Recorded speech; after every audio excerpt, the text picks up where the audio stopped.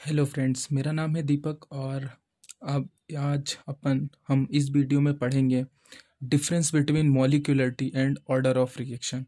खासकर ये वीडियो इसलिए बनाया है कि ये क्वेश्चन जो है खासकर एमपी बोर्ड के है नज़रिए से बहुत ज़्यादा इम्पोर्टेंट है।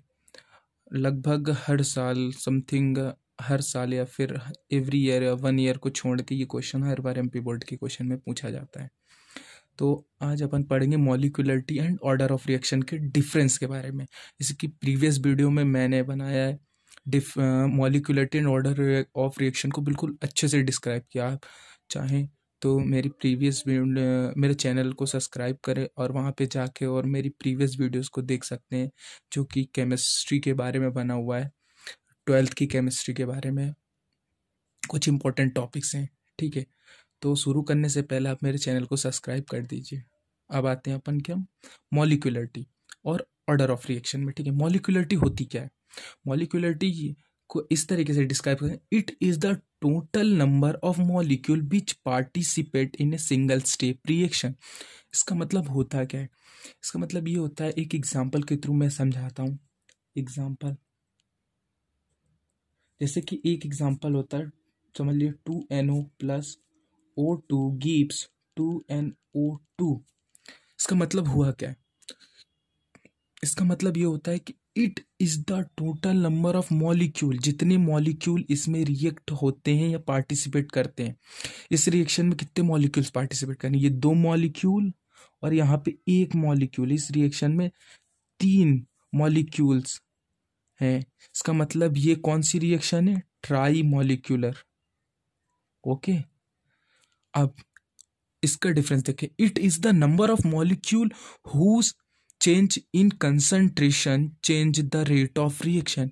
इसका मतलब ये होता है कि जैसे आप हमने ये देखा, ये जो 2 लिखा है और ये 1 लिखा है, तो क्या होता है ऑर्डर ऑफ रिएक्शन? जैसे ये ऑर्डर ऑफ रिएक्शन क्या हो जाती है? Rate is equals to are. Rate मतलब होता है ये, और यहाँ पे सॉरी के होगा, के मतलब रेट कांस्टेंट, और NO की पावर 2 प्लस क्या होगा? O2 की पावर 1। तो x is equal n is equals to x plus Y. ये होता है x और ये होता है y, तो n is equals to 3। Means इसका जो ऑर्डर ऑफ रिएक्शन आया वो 3 आया। बट अगर अपन कोई सी अभी अपन इसका कंसंट्रेशन जो है वो अगर चेंज कर दें तो क्या होगा? अगर अपन इसका कंसंट्रेशन जो है चेंज कर दें, किसका चेंज कर दें? इस रिएक्शन का, तो क्या होगा कंसंट्रेशन चेंज करने से?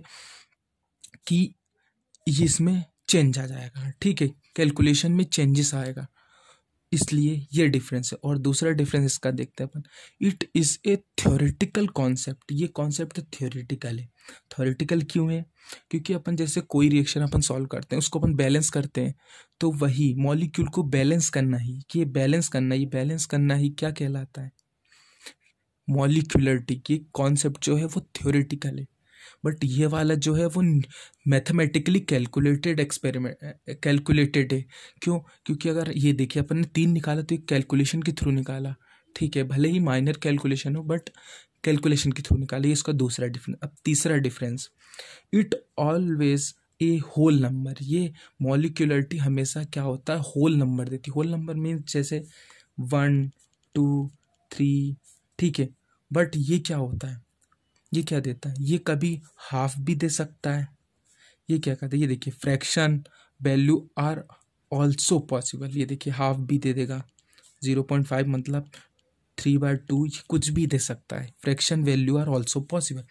अब अपन फोर्थ डिफरेंस में आते हैं। Zero value is not possible. इसमें जीरो वैल्यू पॉसिबल है नहीं। क्यों नहीं पॉसिबल है, आप बताएं। इसका मतलब, इसलिए मैं बताता हूँ, सॉरी। इसका मतलब ये है कि अगर कोई से मॉलिक्यूल्स ही नहीं होंगे, तो जब रिएक्टेंट ही नहीं होंगे तो रिएक्शन होगी कैसे? इसलिए। बट इसमें क्या होता है कि zero value is also possible. क्यों पॉसिबल है? बाई चांस आपने इसको सॉल्व किया तो क्या होता है कि ज़ीरो पॉसिबल इसलिए है कि ऑर्डर जो है वो रिएक्शन का ज़ीरो हो सकता है, बट मॉलिक्यूलरिटी क्या जो ज़ीरो वैल्यू है वो कभी नहीं हो सकता। जैसे आप समझो कि इसमें तो है कि zero value is possible. Zero value मैंने आपको समझाया कि पॉसिबल क्यों नहीं है। लेकिन इसमें जैसे आपने ऑर्डर ऑफ रिएक्शन पढ़ी तो आपने फर्स्ट ऑर्डर रिएक्शन पढ़ी है, जीरो ऑर्डर रिएक्शन पढ़ी है, मतलब ये देखिए कंसंट्रेशन जीरो ऑर्डर रिएक्शन आपने पढ़ी है, मीन्स जीरो वेल